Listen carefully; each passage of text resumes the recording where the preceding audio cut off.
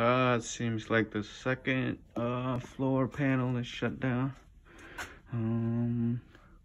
First floor is working. Tapped off the first floor to feed the basement one. That has to get relanded. Then he put the power back on. Then we can go up through the back maybe. Or just strap it along there. And then come through this bundle. Go down that way. Somebody's got to clean this mess. And it was already being fed to here. I don't know which wire it is. Comes down to the safety shut off. Or it might be a switch upstairs. Maybe they just have the switch off.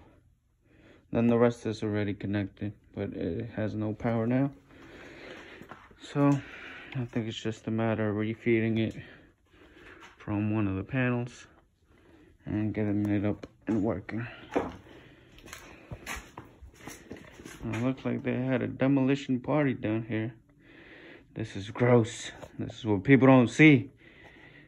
When I tell them I'm an electrician, they think it's all new houses. Look at this. Look at this shiznick.